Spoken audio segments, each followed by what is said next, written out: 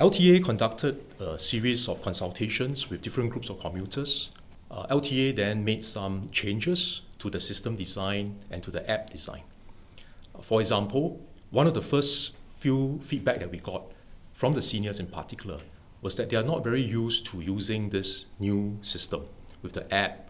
They prefer to be able to continue to view the fare deductions and the card balances at the fare gates and the bus card readers.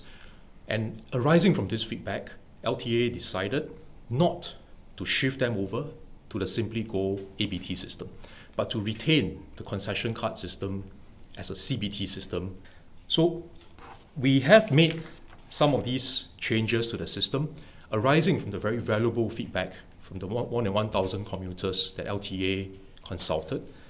But if we had consulted more widely and we had gathered views from a wider group of commuters before we made the decision, we would have come across the stronger reactions and the stronger preferences that some commuters have expressed, which is they want to keep the current feature of being able to view the fare deductions and the card balances at the fare gates and at the bus card readers.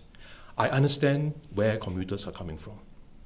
We respect their preferences, so we will retain this card-based ticketing CBT system for adult commuters, and we will not sunset it in 2024 as per the original plan. My colleagues and I have learned from this experience, and we will do better in the future.